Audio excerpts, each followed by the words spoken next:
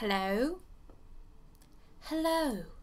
Would you like to talk with us about our Lord and Savior, Jesus Christ? Okay, I'm just kidding. I used a tissue box to do the knocking sound because that's all I had around me. Anyhow.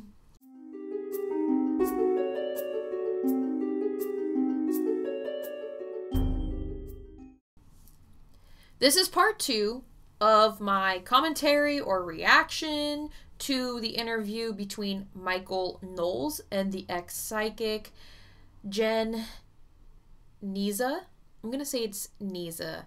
Sorry if I'm wrong. But I thought about nitpicking some of the things that they say, like how spirit guides, in their opinion or their perception, are evil and that they're demons, and that, you know, mediums don't actually help people. You can't tell me that mediums are evil when you have mediums out there that are locating missing people, dead and alive, bringing closure to families, healing other people, using energy healing, using Reiki. Yes, it does work, but it doesn't work in the way you think it does.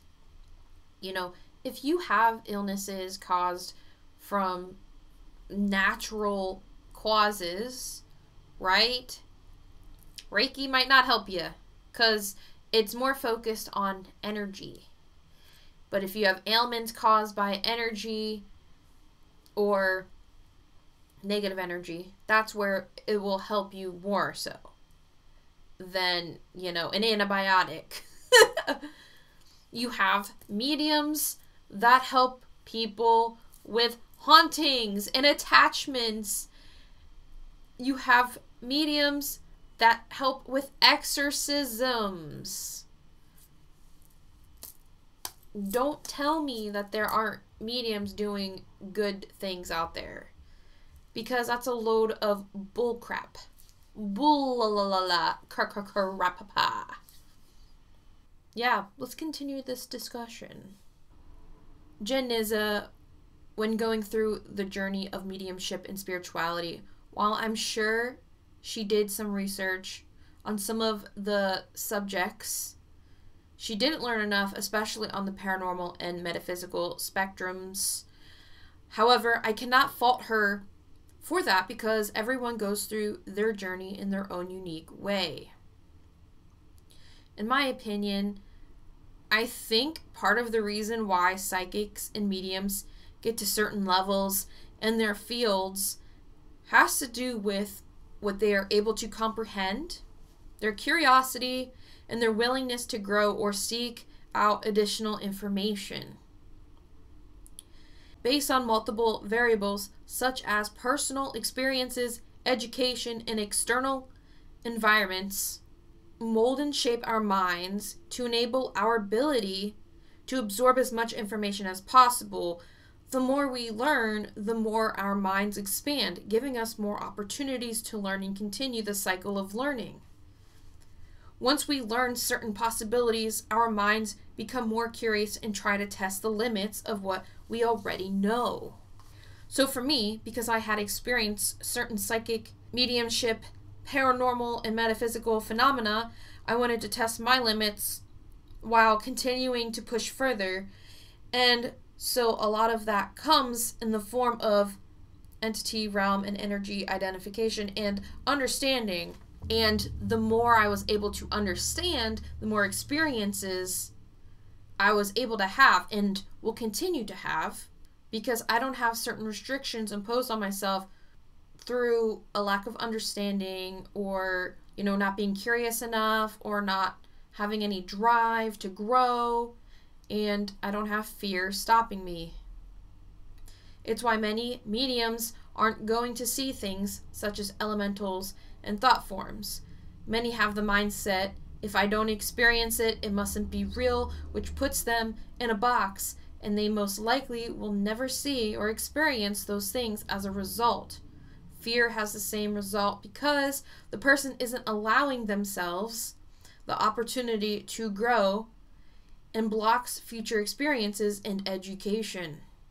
Since fear is low vibrational in general, specifically in her case, it attracted negative entities, which pushed her into the mindset that demonizes everything she doesn't understand. Many negative entities use Christianity as a tool to spread more fear and hatred to keep humanity in that low vibration. And what do I mean by that? Here's my Christianity disclaimer. I'm not saying Christianity is bad or evil by any means. I think it has helped many people when used correctly.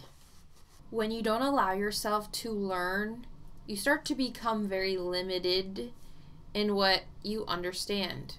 And a lot of times in this field, you get mediums who have a certain expectation versus reality.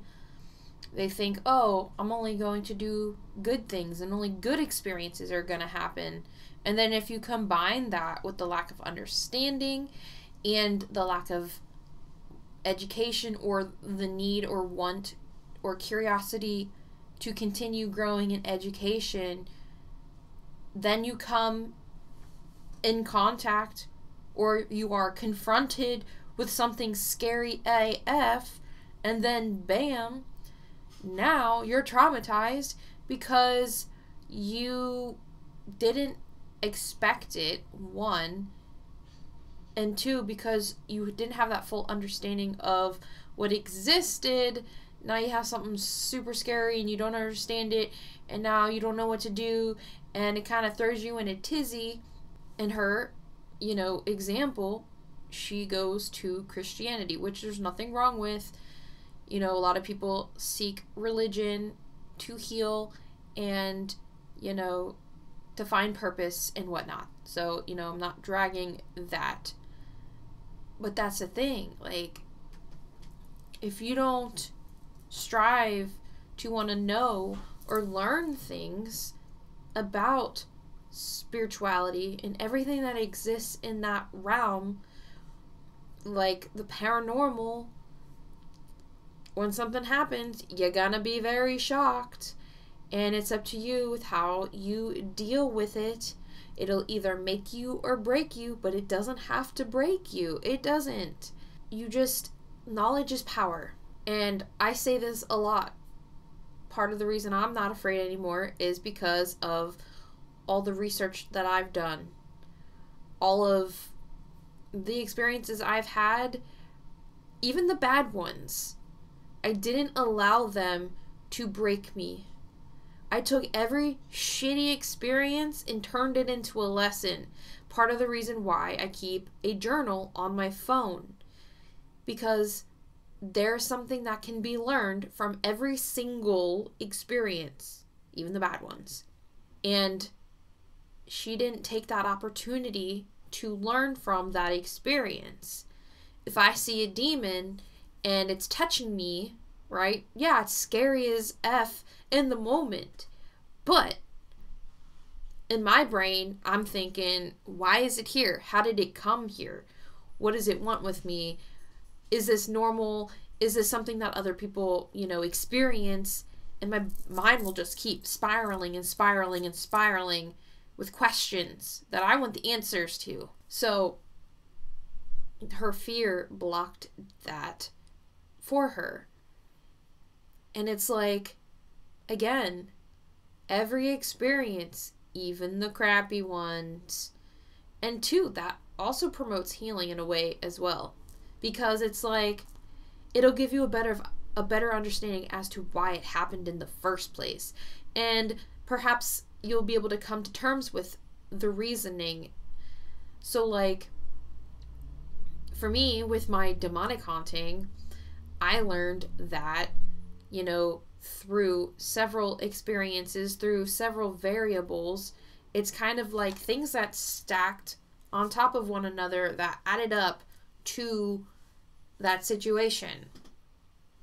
I was in a crappy relationship, had some traumatic things happen to me, wasn't in the best place mentally. It's like I went to a haunted house, but the house I went to that was haunted was infested with demons because the owner there, along with some of the tourists and some of her friends. They did many Ouija board sessions. This lady collected Ouija boards and used pretty much all of them. Not to mention dark magic practices and rituals that were done there. And you fuse that all together. But also I did see the demon. So, I mean, I saw the demonic entity. That thing was like over 7 feet tall. It was creepy AF. But yeah, so there were multiple demonic entities in that space. I was a medium, didn't know it, and didn't know how to protect myself, so I was wide open. You put all that stuff together, and what do you get? A demonic haunting. Okay, so our bodies have that tendency of fight or flight, remember? Her flight response kicked in instead of her fight. And, you know, that just... people are different. Not everyone's the same. Some people, depending on their experiences, how they were brought up, are going to react differently. My dad taught me how to fight. And he taught me in certain situations where, you know, there are times that I might have to kick in that flight response. But through his teachings, I actually learned a lot. And it made me tougher. And again, it is what it is. Doesn't make a person any less weak or strong. That's just how their mind and body reacted. It takes a special kind of person to do this kind of work. You got to be smart in the battles you choose to fight versus not fight. With her knowledge and her skill set, I fully believe she chose the correct decision. She wasn't equipped to be able to fight those certain battles, and for her it would be like dealing with negative entities. So, you know, she ran to Christianity. You know what? For her, that was the right choice, because I'm pretty sure she would have lost. And that's not being mean or disrespectful. That's just me being real, because she let fear win. You can't let fear win when dealing with negative entities.